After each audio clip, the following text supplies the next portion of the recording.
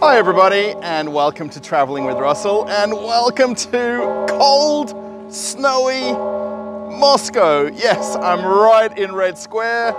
You can hear the Kazan Cathedral's bells going off. Now where I want to go is right behind me, GUM department store. Now it looks a little bit bright, yeah? The lights are on. It's only 5 p.m. and it's dark already, so we're going to go in and check it out. So let's go. Now I kind of was hoping to wait till these chimes stop chiming, but they've been going off for about 10 minutes now, so I'm going to brave through it and keep filming.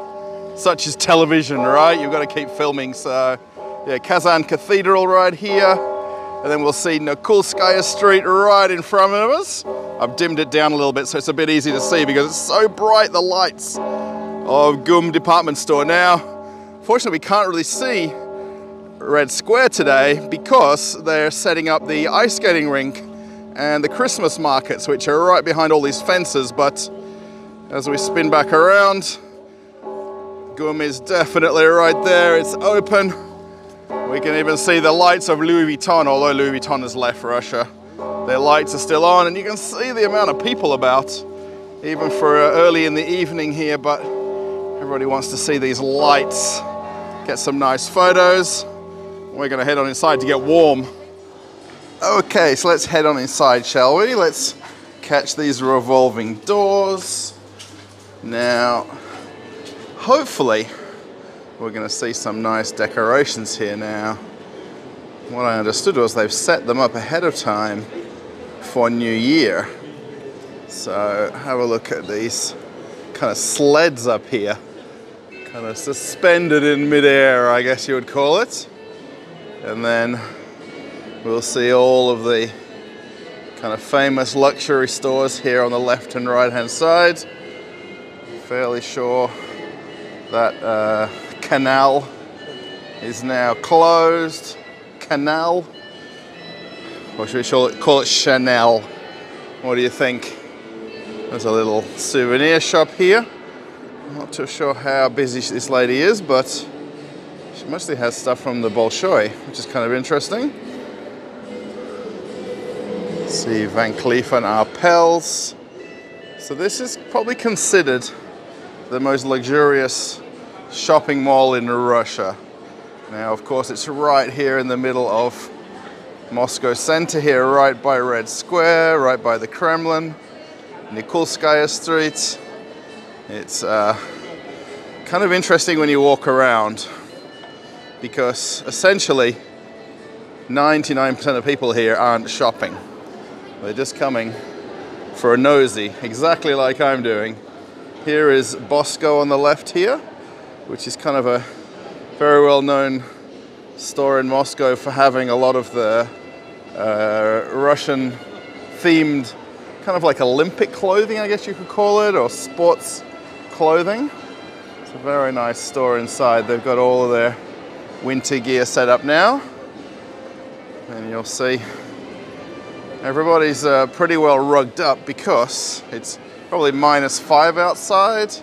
So with the cold, it's probably closer to -9, -10 today. So yeah, have a look. They tend to do the decorations very nice here. They don't make them gaudy and kind of very cheesy that you'd sort of sometimes think of for Christmas and New Year. But now the one thing here, there is a lot of closed stores. This is Vacheron Constantin, which is one of the well-known watch and jewelry brands. And have a look at this. Oh, здравствуйте. Hello. Oh, there's a wedding. Probably they're coming for some photographs, I think. How beautiful is this? Oh, so nice. Oh, I think they come inside to get warm like we did.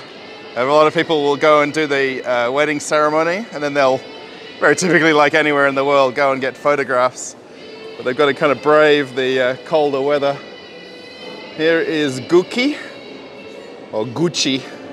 I'm sorry, I'm kind of making a little bit of fun of the names, but this is also closed. The one thing that's interesting is, although these stores are all closed, they're all impeccably clean and tidy. Everything is exactly in place like the shop should be open, and it's not. Here is Kata, or is this Cartier? I call it Kata. This is another luxury brand. If you're watching from around the world and you don't know these brands, it's completely understandable. I mean, please don't assume that you know all the brands, or you think you do or you don't. And actually this place looks completely empty. You'll see the all of the merchandise is gone from the store, but all the lights are still on. And then we'll keep walking around a little bit further, shall we? So they have some New Year's stuff already set up here. I was a little bit surprised when I just came across this right around the corner, but these are mostly ornaments for the trees, which is very, very nice. And then the guys working here are sporting their scarves here for the colors of the brand. But how nice are these? They're probably a little bit expensive, but I guess we're in GUM, we're in Bosco, but very, very nice. Now this is the bit I really wanted to show you here, this middle kind of island of GUM. GUM's kind of separated into 3 alleys. So we're kind of just walking out of the first one into the middle one now. And there's a third one way behind this very beautiful tree. Check out all of these things. Look at this music box right here. How neat is that? It looks like a music box. Yeah, this is very nice. These are kind of like the super fancy Christmas ornaments. All of the things set up here. GUM does this every year around the holidays, so it's very well known that a lot of people will come to find new ornaments for their trees and want something that's kind of everlasting. These aren't really the ones that we saw in Ashan, where they're kind of used once and might end up falling off, but have a look at the tree here. This is actually huge. It's kind of about 4 levels, I would say. If we count how high this building is, it's really a very big building. Now, if you've watched other videos that I've made here, you'll probably know that I've been here in summertime and autumn time, and they changed this. This is normally a big water fountain right here, right in the middle. And they, in summertime, they've got all the fruits, and they put all the watermelons in the water fountain. And then there's some people that are selling chopped fruits right here. And there's everybody looking for new ornaments.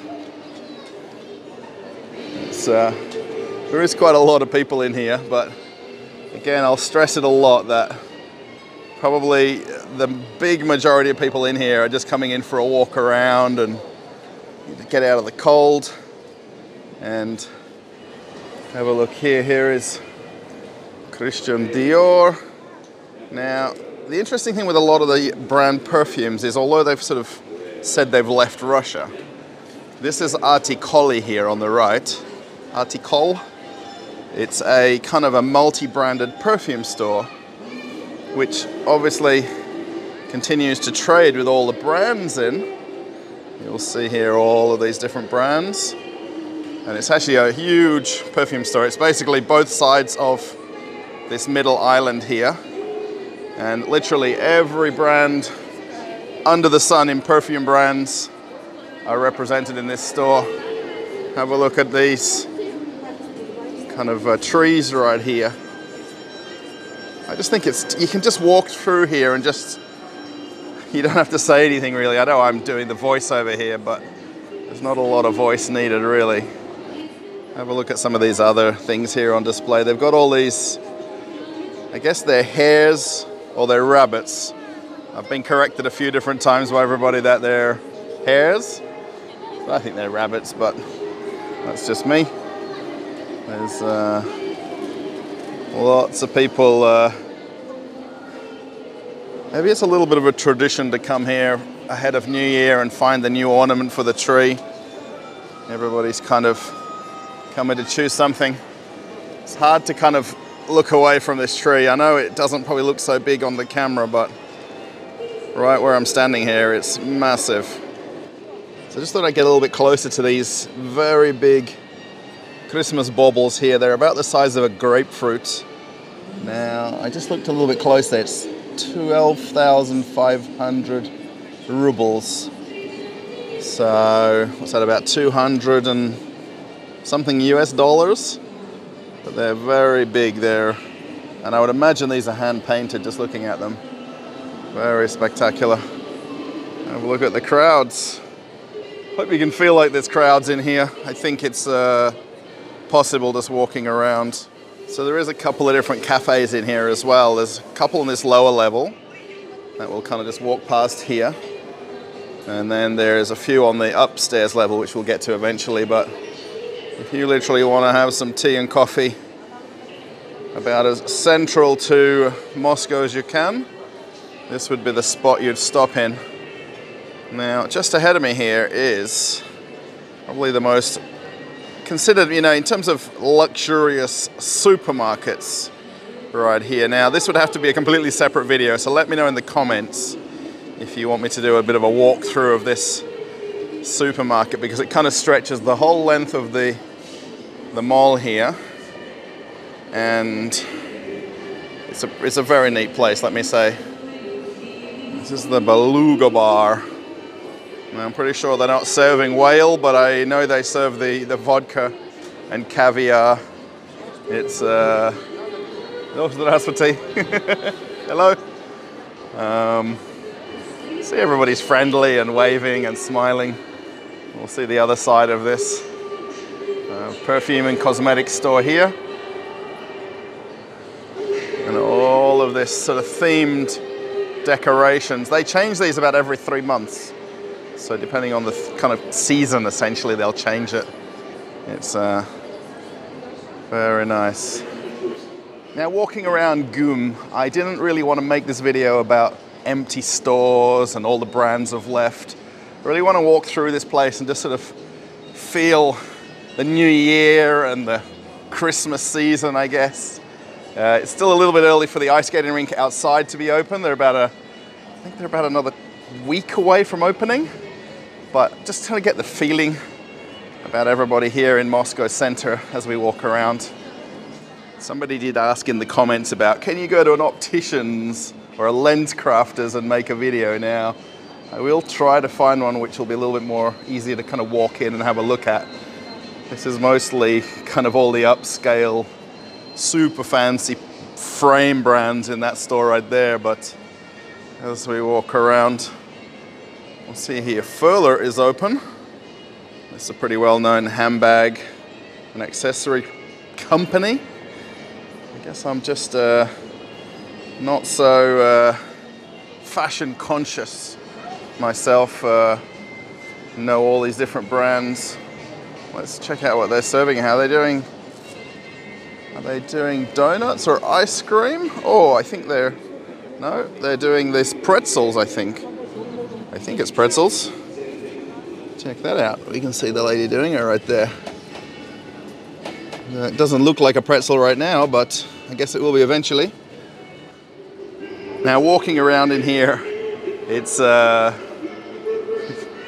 like coming here. I know I wouldn't really walk into any stores and go shopping. You know, very typically everybody that you see in this video today come here just for a walk, for a bit of nostalgia for the old building. They come to look at the Christmas displays. Really aren't planning to come shopping at all. Now, probably if you've ever been to Moscow and you've been to GUM, one of the big reasons to come here is this ice cream. Now, it's only 100 rubles, so what's that, about $1.50 or so, $1.30. And they've got these. Oh, thank you. Oh, you know from the channel? Oh, wow, that's crazy. Yeah, it's nice to meet you Thank personally. you. Yeah, wow, that's really lucky that you came across. I do always feel when I'm walking around here like it's kind of like an advertisement for all the companies. And, you know, maybe they sell something, maybe they don't, but the brands get that recognition from being right here in this main shopping center in the center of Moscow, and you know, the amount of people that would kind of walk through here would be, you know, in the thousands per day. I really like too these old escalators here now. Of course they're modernized now, but just that wooden kind of look to them. There's just something about it that's kind of gives you that original sort of feel of this shopping center way back when it first opened. And then coming up to this second level here, it just gets even more spectacular. Just walking around, man, I don't really have a lot to say when I come to this place. I think just the building itself kind of speaks for itself. Now this big glass domed roof, there's essentially 3 of these over each kind of span of the building. They're just enormous how big they are, and obviously now with the winter kind of coming on, it's a little bit darker earlier. Here is Louis Vuitton, which of course they've left. Now I never noticed this before because I don't tend to walk down this end too much, but Louis Vuitton had its own cafe right here with this kind of prime view. But has anybody seen a Louis Vuitton cafe before? That would be pretty interesting to, I don't know, have a cup of tea in there. Is it any different to other places? The Louis Vuitton store looks a little bit empty as well. All they really need to do is just put the stock back on the shelves and reopen. I mean, will that happen? I don't know. I mean, that's another story altogether, but you know, it's kind of makes this end of the GUM a little bit emptier, I guess, without the kind of people passing by here. But it's still nice though. Walking through also, they've got these kind of displays set up of, you know, what people maybe lived like way back when in Russia here. And obviously these are all mannequins, I know that, but you know, this kind of look of the household, the kids and the parents right there. There's another one over here that's kind of the dinner table, I guess, for New Year. And it's the lady, she doesn't looks a little bit, she's not so happy. I don't know, maybe everyone's not here yet for dinner. But she's got everything kind of set out and in place, but they kind of create these kind of looks of what a Russian house might have looked like. As we keep walking back towards the center again, I really want to see this tree a little bit higher up. I think it's just very spectacular. It's, again, they tend to do these very specific themes for the holidays here. And just that kind of blue and white look. And there's actually a bike retailer down here, which has quite a lot of electric bikes.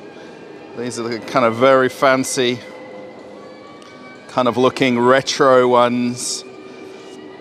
I've never seen one on the streets anywhere in Moscow. I don't know where people ride them or what they do with them, but there's a salesman there at the ready. And here we can see the tree again and all of the kind of little shops around it. You can see there's a lot of people in here. It really is kind of like selfie heaven though. Everybody's coming for a photograph and a new, updated New Year picture. It's, yeah, there's, I'm not going to kind of laugh about it, but it's just a funny thing, I think, for everybody that might live in Moscow, Moscow region, you know. Well, let's go to GUM, but, you know, we're just going to have a walk through and, you know, feel like we can afford to shop here. I'm very much Moscow Oblast, Moscow region guy. I don't live here in the center, but I've got to get that feeling when I come in here like I kind of belong. And you can see all the girls love to get their photo taken here by the tree. It's kind of the thing to do. Come and wear the nice jacket and purse and come and get the photo taken. Now I'm just remembering somebody mentioned actually a few times in the comments, you know, everybody's so nicely dressed. Nobody's on their phones. Everybody's sort of very social and very, you know, normal looking. And then when I come to walk around the middle of the tree here, essentially Every person's got their phone out. Everyone's obviously taking photos, but it's kind of the thing to do, you know, especially around the tree at New Year's time. Okay, I've made it up to the top level. We can see again this nice, huge roof. Now it's getting a little bit darker outside. It kind of makes it look even more spectacular, doesn't it? All these kind of decorations. Now, I thought we'd have a look around Stolova 57. Now, again, if you were watching this for the first time and you've never been to Moscow, this is a very famous cafe here in Gum. Now, we might walk through in reverse here. We'll have a look, because at the moment the line is out the door and down the corridor. There's probably about 50 people in line to get inside. So let's just sort of spin around. We'll actually go in there backwards, and at least we'll kind of have a look at the place. But they've got a little bit of a cafeteria here where you can get tea and coffee and cakes. We can't quite see them, which is a bit of a shame. But now, what's very famous about this place is the fact that it's, you know, sit-down table service. You've got the tablecloths, the knives and forks. It's kind of the original Soviet canteen or stolova. It's I've eaten here a few times, actually quite a few times, because it's right in Red Square. You can feel like you're dining amongst the rich and famous, yet we're still in a very basic stolova here, but this is kind of the luxury version of what the canteens look like. You can still go to the original ones around Moscow. Now, we're not quite going to see the food, which is a bit of a shame, but you'll see here they've got the kitchens all in the back. Yeah, kind of everybody's crowded over all of the different glass kind of serveries, so we can't kind of find an opening to show some of the different foods here, but they've got salads, there's juices, all the cakes over here, and then essentially the line wraps around, keeps on going, and it wraps right the way around the entrance here. And it's about 20-30 minutes. Здравствуйте. But it's nice food. I can see. We're impatient when we get hungry, right? But now everybody's kind of happy having a look here, choosing the food. The only thing is, what I find when I've come here is you kind of fill up your tray with all the salads and cakes at the beginning, and then when you get to all the hot food, you can't decide what you want by then. And then over here you've just got the checkout, and there's some drinks. They've got the original kind of Russian brands up the top there. Unfortunately though, they've also got Dobra Cola here, which is the relabeled Coca-Cola, but they've got enough choices, teas and coffees as well. And then if you really don't want to wait and don't want to line up, there's a more basic version here of a stolova, which is really kind of the classic stolova looking here. Very inexpensive food as well. Salads, pasta, there's some shashlik there, but not quite as fancy. We're lacking the tablecloths and things like that, but if you want to dine in Red Square, if you want to dine in Gum, you come upstairs here. It's a bit of a secret amongst most Muscovites. They're not going to overly tell everybody to come up here because it's a bit of a secret cafe up on this top level. But it's very basic dining, comfy chairs, nice and warm, and you can go about your day. Now, I've had lots of comments about, can you film in a pharmacy? Now, unfortunately today, I'm not going to be able to film in this one because I was just having a look on their signs out the front, and it says no cameras right here. Also no dogs, no hamburgers, And I'm not sure where you'd get your shopping trolley from, but this is a Russian Anteka or pharmacy in Gum. I really like this upstairs level because it's not as many people, so it's a little bit easy to walk around. Now that it's getting darker too, it kind of gets more kind of like moody with the lighting once the sky kind of darkens and then the lights kind of take over in here. It's a very nice feeling. And then just looking down from this upper level again, you can see one of the other cafes kind of right in front of me here.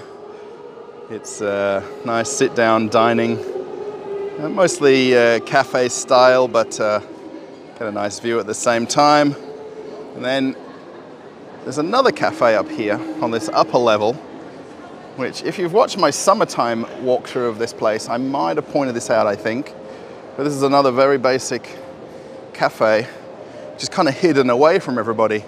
So if you kind of come in here as a tourist or someone that may not live in Moscow, you would never get up to this third level possibly, and you wouldn't know this other cafe exists. Italian cooking. Now I wonder if there's the guy there with the mustache. I don't quite think so, but you've got the kind of cafeteria style again, and all the food choices here, salads and pastas, and there's some nice cakes over here, and this must be the Italian element, the pizza. Check that out there. Now I don't see the guy from the picture out the front there, but they've got the pizza oven for sure. Here's another little view from this upper level here again. There's not too many shops up here. I think this might be their kind of storage for some of the shops, I would imagine. This kind of corner here doesn't get as much kind of traffic of people walking by, but you can see downstairs everybody walking up and down the alleyways. So I do hope you're enjoying this walk around of Gum. Maybe it's a little bit longer than maybe other videos you've watched before of this, but it's kind of how I see it and what I see. And I've pointed that out in a lot of videos before, so I hope it comes across as kind of something interesting and enjoyable, and just the view of a Russian department store by myself, Russell. And as you know, I'm from Australia, so we've got nothing like this in Australia to compare it with. So, you know, coming in here, it's just mind-blowing, I mean, in terms of just how big it is and how beautiful it is. So coming back downstairs again to this lower level, there's another kind of holiday store.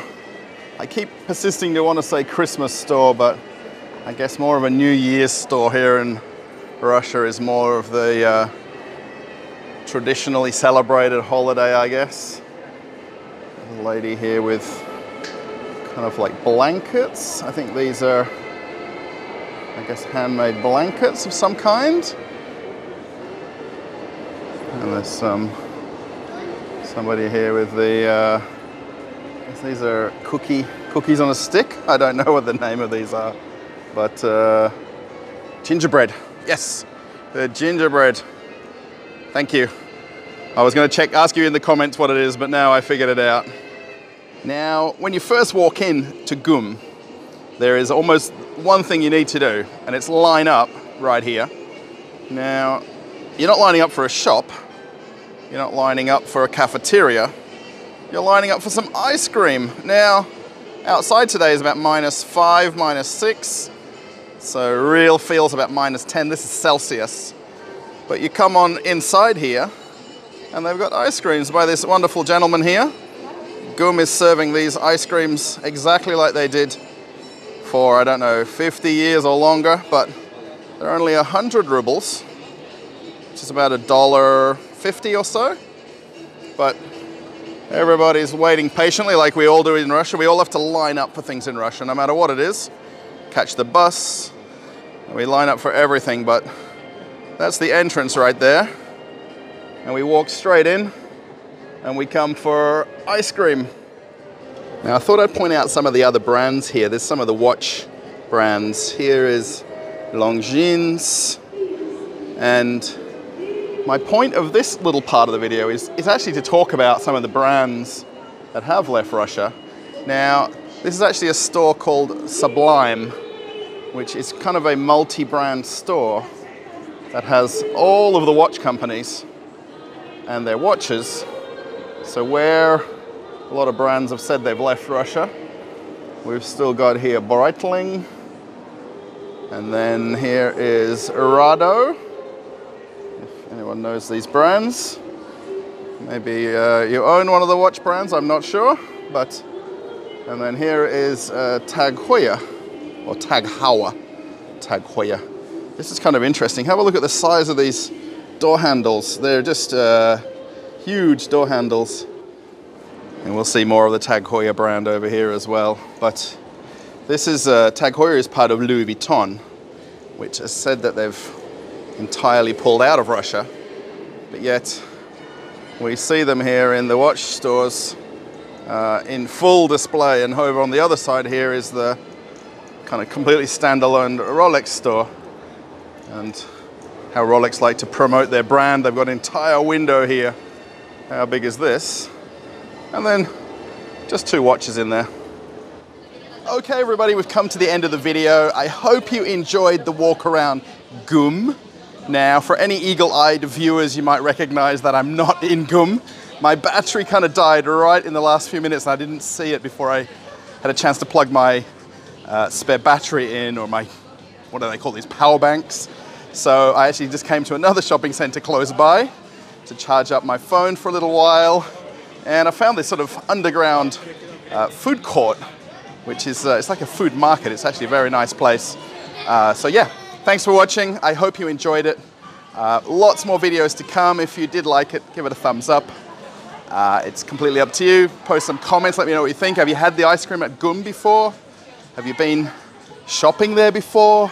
Maybe just come for a walk around like I do all the time. So yeah, thanks everybody for coming traveling with Russell. I hope you've enjoyed the video, and I'll see you in another video soon. Bye everybody.